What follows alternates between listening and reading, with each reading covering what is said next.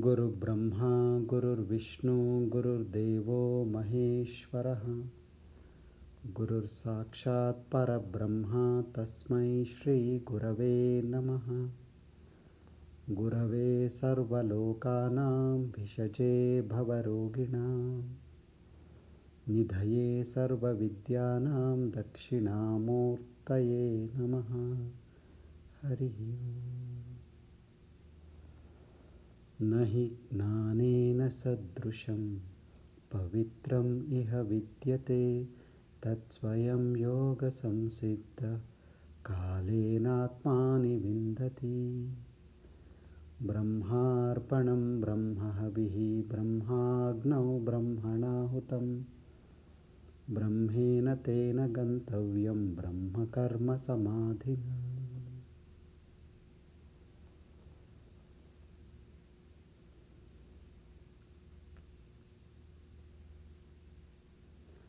Nirmana moha jita sangadosha adhyatma nitya vinivritta kamaha dvandvair vimukta sukha dukkha sangai gacchantya mudha padamavyayam tata.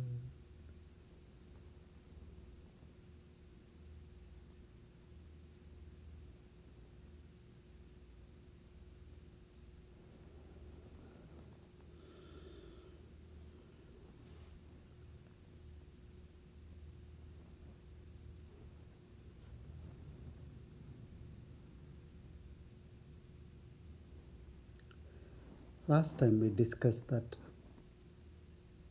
human beings are endowed with choice.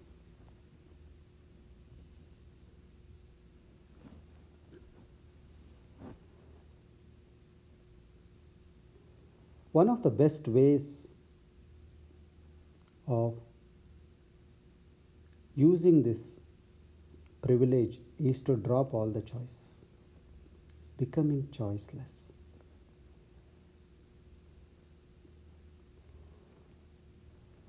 Becoming choiceless means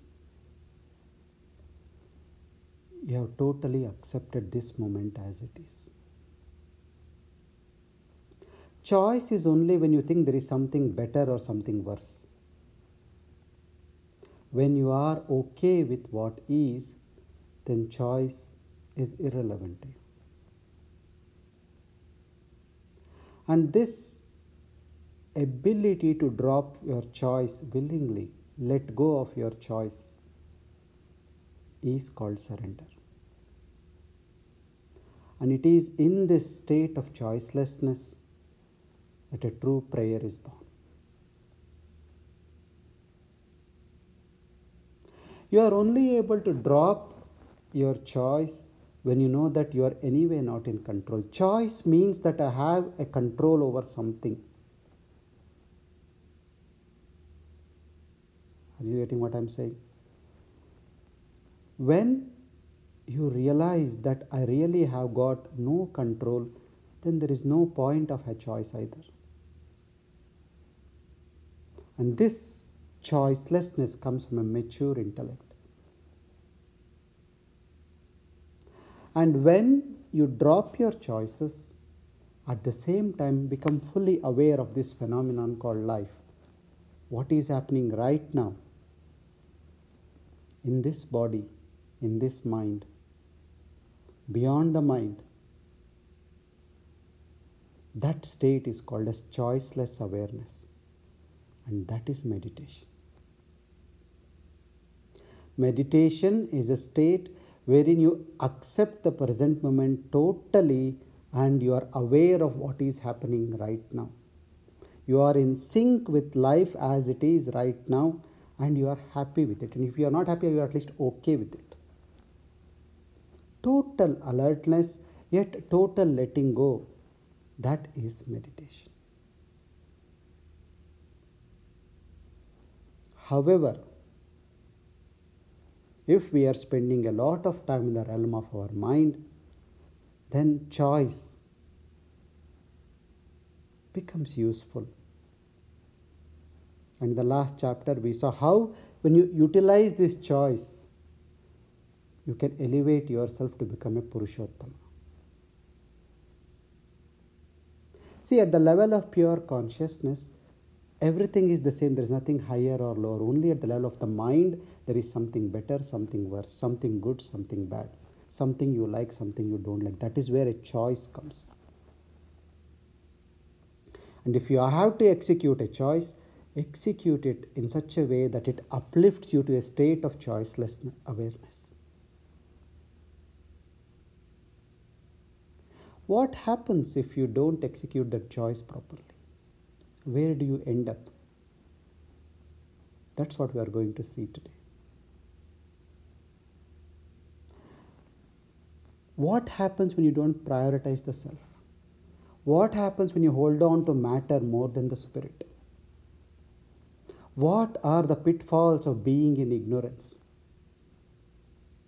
What happens when you don't realize the true existence? What happens when you don't realize the influence the gunas have on you and you make no effort to handle the gunas properly? That's what Krishna is going to explain. Usually, this is explained in every Upanishad as a passing note, as a footnote. Most Upanishads, they glorify the Brahman, they glorify the self. But somewhere in one shloka or one line, they say, what is the consequence of not following the self, of not going for the knowledge of the self? In the Kena Upanishad, which we recently discussed, what it says, Mahavinashti. He says, you have to know about the self right now. And if you don't, he says, it's a big loss. Mahavinashti, he says. It's like, whenever you sign a contract, there's always a fine print. We rarely read the fine print, but we almost always sign for it. And this footnote or the fine print, which is just kept as a passing mention, Krishna has made into a whole chapter, just to emphasize that what is the big opportunity you are letting pass right in front of you. As the time is ticking by, as the sands in the hourglass are falling down and you are moving towards death, what is it that you need to focus on? Whatever the time you have got right now, living in this realm of the mind, where you should focus this time. And if you don't focus, what happens? How you'll come back and do the repetitive patterns of life. So Krishna says, there are basically two types of beings. And he calls them Daivi and Asuri. The divine and the demonic. But I think it would be more appropriate if we can take them as sattvic and non-sattvic personalities. In that way, we are not making one very good and one very bad. We are only saying there are two different ways in which the beings are. And he says, why do we know about this? What is the need to be aware of this? He says, it is because of this.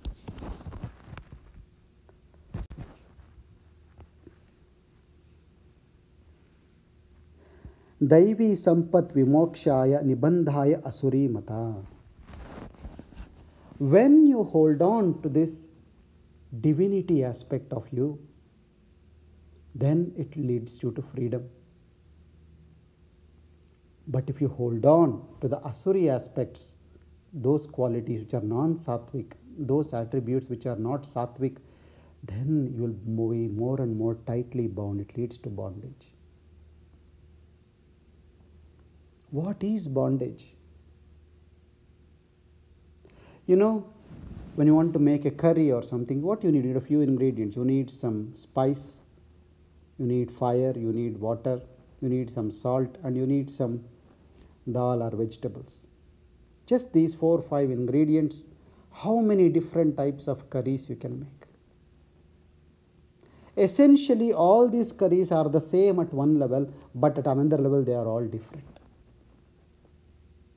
Similarly, we all are made up of the same 5 elements. At one level, we are all the same. But what is it that differentiates us is determined by the formula of karma. It's a very beautiful story. I think we might have discussed this before. Long time ago, when Brahma created human beings, he created them with equal attributes. They created them all equal, with equal privileges, equal attributes, equal abilities, both internally and externally. And once this first batch of beings lived their life and died, and they were ready to become reborn to go into the second batch, then Brahma noticed that they were all not equal anymore. They were all very, very different. And he could categorize them into three groups. One group he called them as Devas. Devas are ones who were identified with an attitude of abundance. One who has an attitude of abundance in life is called Deva. It does not have to do anything with what you have, how much you possess, but with this feeling that I am privileged, I have more. When this attitude of abundance dawns in you, then you become generous. Generosity and dispassion are outcomes of a sense of abundance. You know there is enough food in the kitchen, so you are not feverish about eating. So you are dispassionate about the food in your kitchen. You know when you want it will be available and you can eat. And you are generous enough to invite people and feed them as well, because you will never think, what if I will not have any food to eat? So generosity and dispassion comes from a sense of abundance.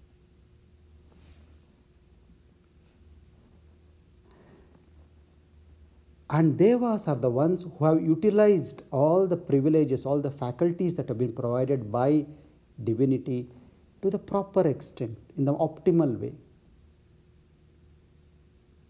And there is a second group of people, of beings, who have used some of the attributes to the best possible extent, but misused quite a lot of them.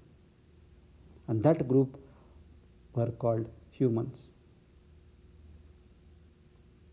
And those humans were characterized, their main attitude towards life was insecurity.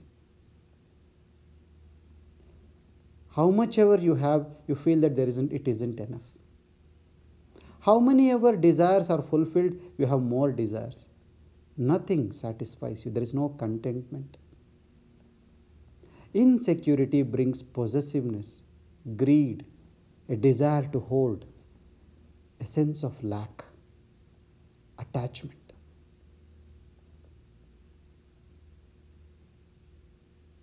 And then with the third category, who have completely unaware of the gifts that the divine has bestowed upon us, and are completely destroying their life, completely misusing, abusing all the faculties that have been provided to us. This body is such a phenomenon, this mind is such a phenomenon. Science has advanced so much, but it hasn't been able to generate a computer which is even 1/1,000,000th capable as this mind is. This is such a phenomenon we carry around, but we don't value it. And people who don't value it at all are completely oblivious to the gifts they have with them and are constantly moaning and complaining and upset. They are called Danavas or Asuras. And Asuras are characterized by insensitivity and inertia. So, at the end of the day, all of them are his own children. So, Brahma wanted all of them to be happy. So, he said, look, though I endowed you with equal attributes, you all have developed into different beings. This is because of the way you have utilized the attributes, and that has led to what is called as karma. It is because of your karma, which was propelled by the actions which you did in your first batch. You are like this. You are just held within that by yourself. I've got nothing to do with it. It's all your own doing. However, It's only an external aspect of your existence. You all can still rise above your innate nature. And there is a secret for each one of you. For the Devas, he gave a secret key. He said that key is called Dhamma. See, sometimes when there is abundance, there is indulgence as well. There is lack of gratitude. So he says, have Dhamma, have a bit of a say. When you indulge, you will fall down. You will waste all the privileges. Once they are exhausted, you will fall down again. For humans, he said, Dana, practice generosity. That is why Seva is so important on the path. Seva is being generous with your time, with your strength, with your resources. And that Dana will uplift you from this, bring you a lot of security, bring you contentment, and contentment will take away the insecurity. And for the Asuras, he said, practice Daya, compassion. Your insensitivity will make you very cruel and rude and harsh. So develop this compassion, and with that you will rise above this insensitive nature and become sensitive. The more you are on the path, the more you meditate, you become so sensitive to life. When somebody speaks loud, you feel something in you is shaken. If you are watching a television, any little violence, you feel, I can't take it. Your system is so sensitive.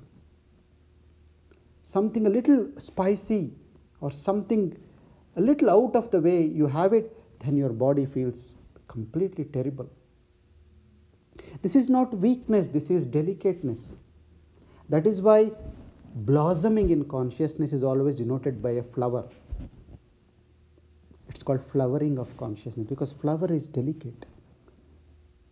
It can be crushed easily. It's not like a stone on which you can even pour acid, nothing will happen. So these three realms of beings also represent the three primal gunas, the tamas, the rajas and the sattva, the asuras, the humans and the devas. But here Krishna puts them into two categories only. He says, you are a human, you can either become a deva or you can drop into asura. When you become a asura, you are so tightly bound to the world. So utilize your choice to move towards becoming a deva. And thereby you will be able to become a Purushottama. You will have the best of both the worlds.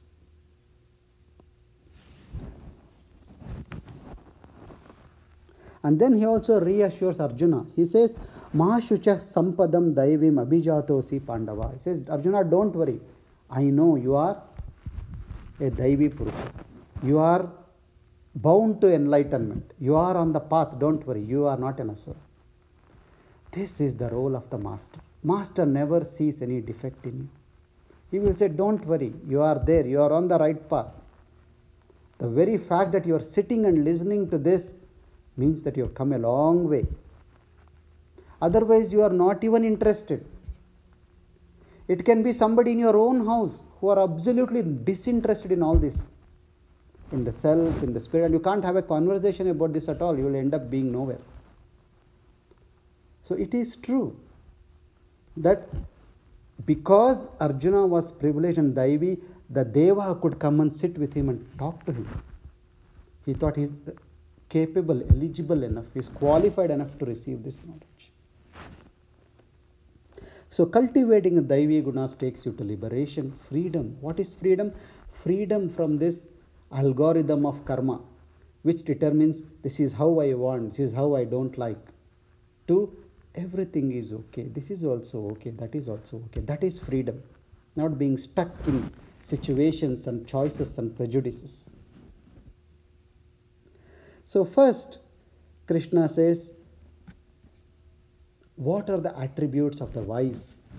And then he goes to talk about the attributes of the asuras. So he gives a lot of qualities.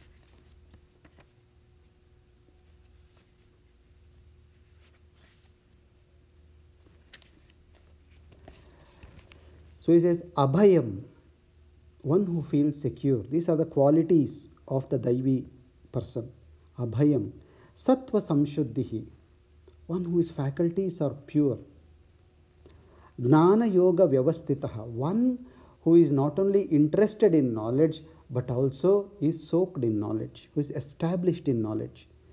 Danam Damascha Yagnascha Swadhyayaha Tapaha Arjavam, one who is generous, one who has a say over the senses, one who puts 100% into actions without giving too much importance to the outcome of the action, without attaching himself to the fruit of action. Swadhyaya, one who is always constantly reflecting upon what is happening in this body and mind, who is very much in awareness. Being interested in your own self is swadhyaya. Being interested in somebody else is gossip. So somebody who is interested in himself, not in a selfish way, but in an inquisitive way, in a mode of inquiry. Tapa, one who is able to endure, one who is able to accept the opposite willingly, without resistance. Arjava, sincerity, one who is sincere in whatever he does. When you don't understand, saying that, I really didn't understand what was happening. When you don't have a good meditation, saying that, oh, today meditation, I didn't feel anything at all. I was just sitting there and thoughts were coming, going. I was bored. That is sincerity. It's very important to be sincere on the path. Otherwise, you will not progress.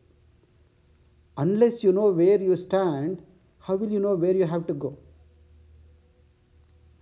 Ahimsa. Ahimsa means lack of aggression. You say this? How aggressive you are in your speech, in your thoughts, in your actions, that is ahimsa. Lack of aggression. Satyam akrodaha, one who is interested in truth. Akrodaha, one who is not engulfed by anger. Tyagaha, one who is able to renunciate, one who is able to let go. Shantihi, one who is at peace. Apaishunam. Apaishunam means one who is not harsh. One who does not see faults in people. Daya, compassionate. Bhuteshu daya, compassionate towards all beings. Aluluptvam. This is hoarding. Loluptam means trying to hoard, that comes out of insecurity. Aloluptam means is okay to let go. Mardavam is delicateness, softness in the consciousness. Hrir, chapalam. Hrir means, what do you say? Modesty. Hrir. Achapalam means lack of. Chapala means very fickle. Steady. Achapalam is steady. So these are the qualities. Then Tejaha, radiance. Kshama, forgiveness. Drutihi. Druti, as we already said, is a combination of commitment, patience and discipline. Shaucham, cleanliness of purity. Adroha means lack of enmity towards anybody. Na atimanita, not being very proud or giving too much importance to what people talk about you, think about you. Bhavanti sampadam daivim abhijatasya bhar. These are the qualities of the Daivi person, a person of an elevated consciousness, or a sattvic person you can call. What? Abhayam, secure or fearlessness. Sattva samshuddhihi, purified faculties. Jnana yoga vyavastitaha, established in knowledge, dhanam, generous, say over the senses, being 100% in action, constantly reflecting on oneself, able to endure, accepting the opposites, sincere, lack of aggression, non-violent, interested in truth, devoid of anger, renunciate, able to let go, at peace, peaceful, not finding fault with people, compassionate amongst all beings, not hoarding anything, delicate, modest or humble, and achapalam, steady, not fickle, radiant, forgiveful, committed, disciplined, clean or pure, lack of enmity to anybody, and not worrying too much about or not basing your lifestyle on trying to get credits from others. These are the qualities of the Daivi person. Then he says, Damba, Darpa, Abhimanaha, Krodha, Parushyam evacha, Agnanam cha abhijatasya partha sampad sampadam asurim. See, sampath means wealth. So, or what is your possession? So, what are the possessions of the asuri? Damba. Damba means hypocrisy. Not being truthful to yourself and to others. Darpa, arrogance. Abhimana, egoistic. Krodha, angry. Parushya is being aggressive or harsh. Ajnana, ignorant. These are the primary qualities of the asura. So he says, this is the beginning, and now I will continue. Pravrittincha nivrittincha janana vidura asuraha. It's very interesting. Asura or a non-sattvic person is one who does not know when to be proactive, when to keep quiet, what to hold on and what to let go. This is a great skill to know which battles to fight and which battles to let go and surrender. So when you don't have this skill, you end up in situations which drains you enormously. Inability to let go is a big problem. You hold on so tightly to situations because they are not according to how you want, and that drains your energy. That is a quality of a non-sattvic person. Pravrittimcha nivrittimcha jana na vidur asuraha. He does not know when to be proactive and when to withdraw. He does not follow the inner intelligence. But what does he follow? He follows the conditioning from the crowd, from the society. What I want, what everybody wants, let me look at it. Probably that is also what I want. What will I do? Let me see what everybody is doing. That is what I will do. This is a non-sattvic attitude. Pravrittimcha nivrittimcha jana na vidur asura. He does not know what to hold on to, what to let go. And because he follows the conditioned response of the crowd, he ends up being tired, exhausted, stressed, and discontented. Na shaucham na picha acharo na satyam teshu vidyate. Why is it? Why is he not able to prioritize the right things? And why is he following the crowd? Because he says there is no purity. When there is no purity in the inner faculties, no intuition arises in you. No grace flows through you. It says, na shaucham. There is no purity. See, all you need to have is purity in your intentions. See, all the Shanti mantras have got such pure intentions. Let everybody be happy. Let there not be any misery to anybody. Yeah? So, that is the attitude and intention of goodness to everyone. Shaucham means having that purity within you so that your intentions are pure. Pure intentions give rise to pure conduct and pure actions. And that he comes, na api acharo. Because there is no purity inside, the actions are also impure, they are imperfect. Na satyam teshu vidyate, and thus they are not interested in knowledge also. You see, to be interested, to be in this session, sitting and listening to this with a desire and a willingness to listen, needs a lot of filtering of your system, lot of purification of the system, fine tuning of this system. The very fact that you are here shows there is enormous amount of sattva shuddhi in you. He says, if that is not there, neither your intentions are pure nor your actions are good, and you are quite far away from truth. See, we all have a limited amount of energy, and how you use that energy depends on you.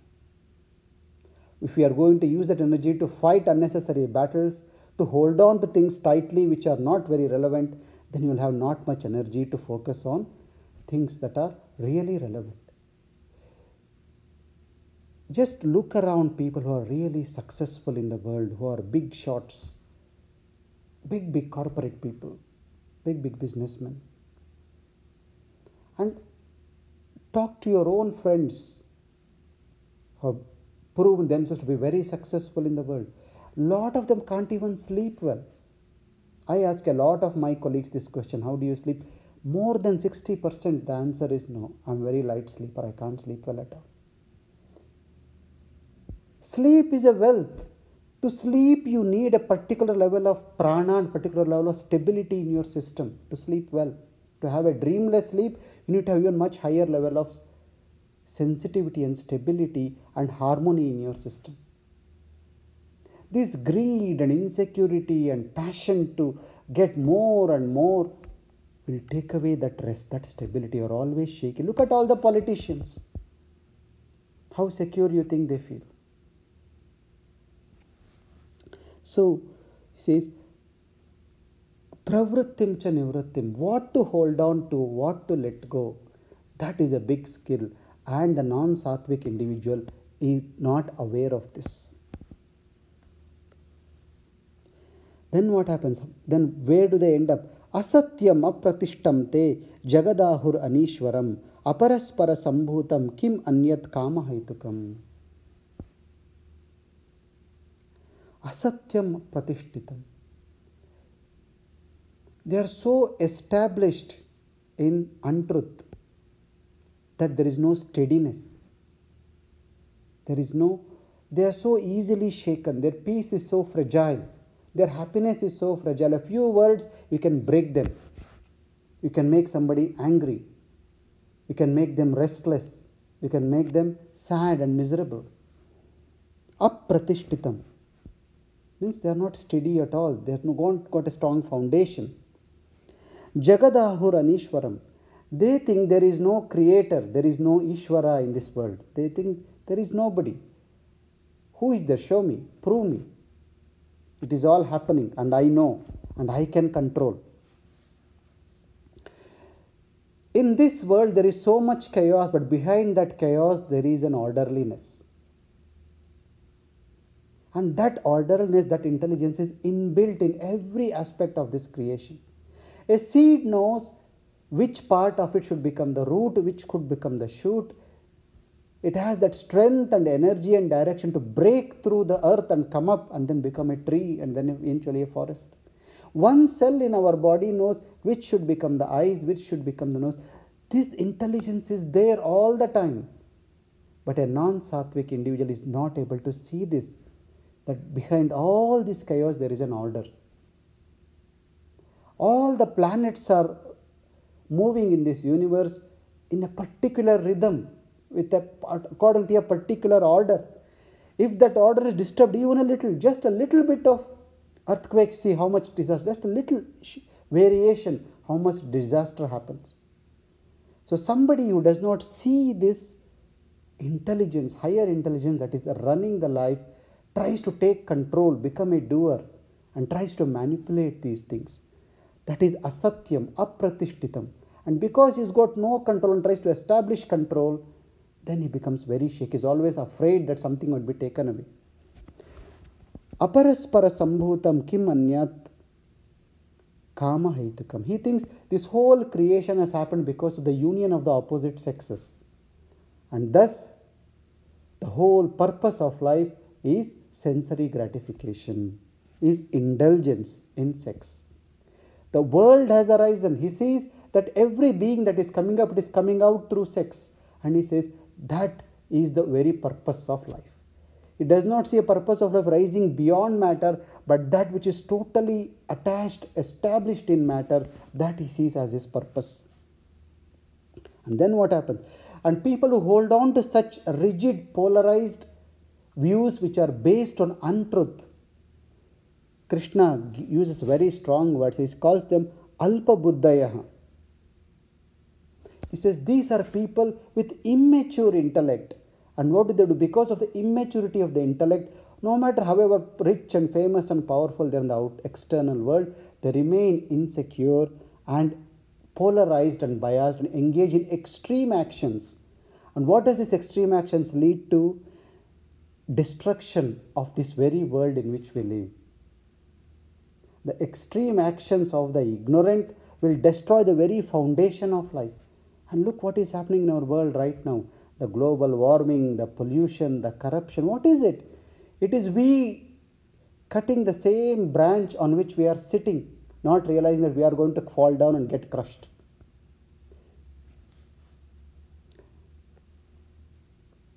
Kamam ashritya dushpuram dambha manam adanvitaha mohat gruhitva asad grahan pravartante ashuchi vrataha. Dushpuram. Dushpuram means insatiable. Kama mashritya. Kama means desire as well as lust. So he says one who is just then runs behind endless desires, insatiable lust. Damba mana madanvitaha. He lives a life of hypocrisy, pride and arrogance. Mohat grihitva asad grahan pravartante ashuchi vrataha. Thus, under the influence of the Maya and illusioned by the temporary pleasures, asad grahan pravartante ashuchi vrataha.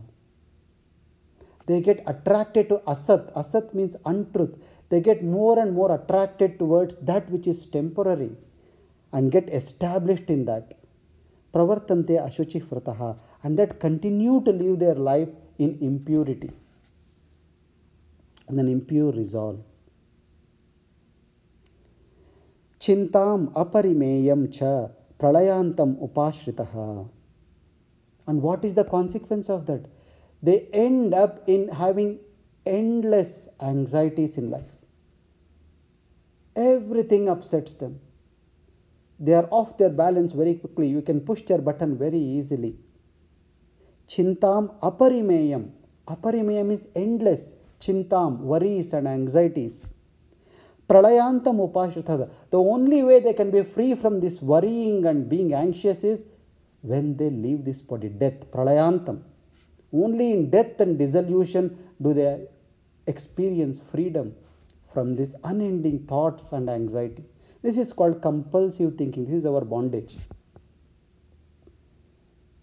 From the time we wake up until we go to sleep, we are always chasing one thought of the, you attend to one thought and then another thought comes. You attend to that thought. You are just moving from one thought to another thought to another thought without holding on to the gap between the thoughts. This is compulsive thing. This is the real bondage for us. And he says the only time they are free from this compulsive thinking and worrying and anxieties is either when they are in deep sleep or when they die. Of course, if you meditate, we do pick those intervals between the thoughts. Chintam aparimeyam cha pralayantam upashritaha kamopabhoga parama etavid iti nishchitaha. And in spite of this, in spite of being stressed and worried and tired and exhausted, you continue to do the same thing. This is the wonder of wonders in life. Look around people. They have a set pattern which is so exhausting, so tiring, so competitive and competition based. And still they don't want to let go. They want to do the same things, running behind one thing after the other, one thing after the other. There are hardly few people in the world today who say, I've got so much free time. I am busy. You're one project after another project after other. And some people even talk in their sleep. Endless dreams. No rest even in sleep. They don't even experience deep sleep also. And forget about meditation.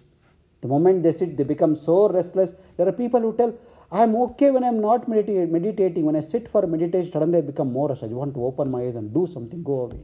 So much rajas, so much restlessness in the system. Kamopabhoga parama etavad iti nischitaha. So they don't let go of their pattern, and they are very sure that in my life, the ultimate purpose is to get sensory gratification. Have the best luxuries, have the best comforts, have all the pleasures as much as I can. This is called a Vaishya tendency. If somebody wins a lottery, ask them, what are you going to do with the money? Oh, I'm going to buy a big house, go to a big resort, or go to a big holiday, do this. What are you trying to do? You are trying to please your senses. Keep your body comfortable. It's okay as long as you are saying, even if it is not there, I am okay. When it is there, I am able to enjoy it, but I am not hankering for it.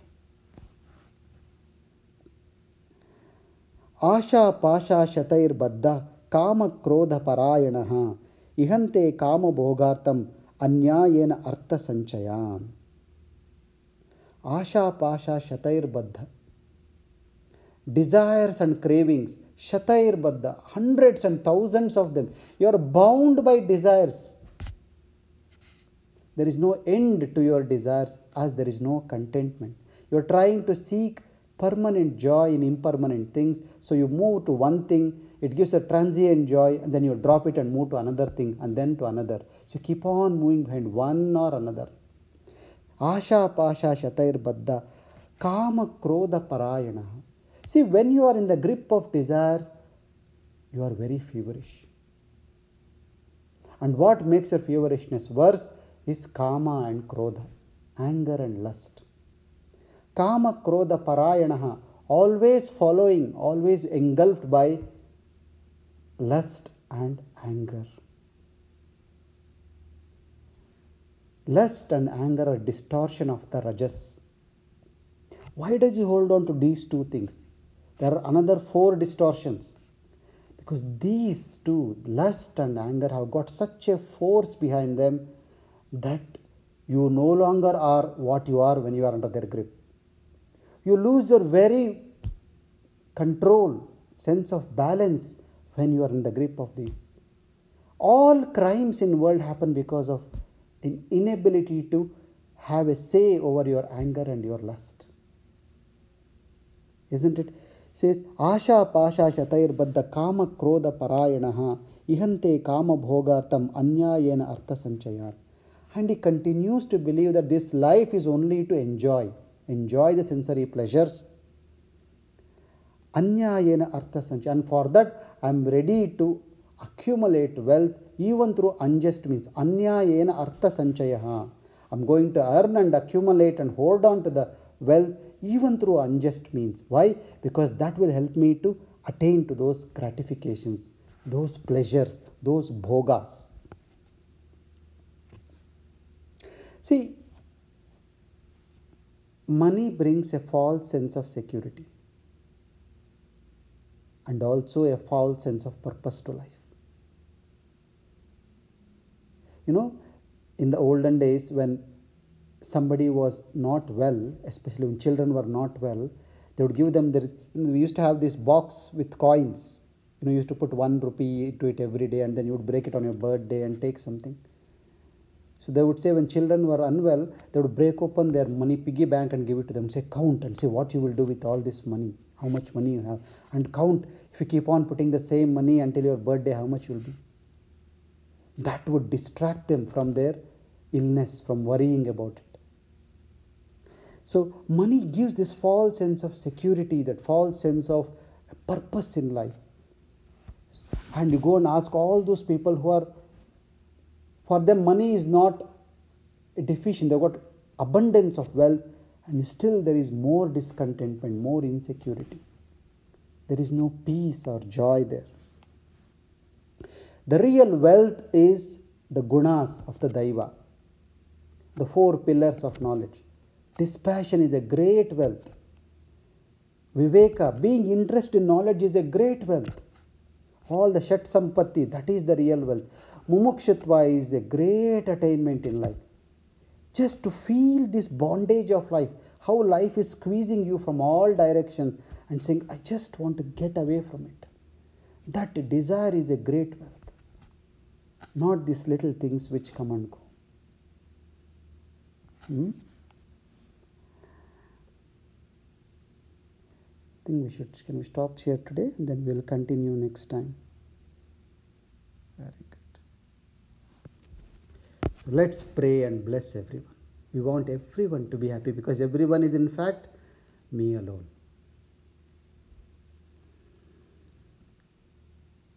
Om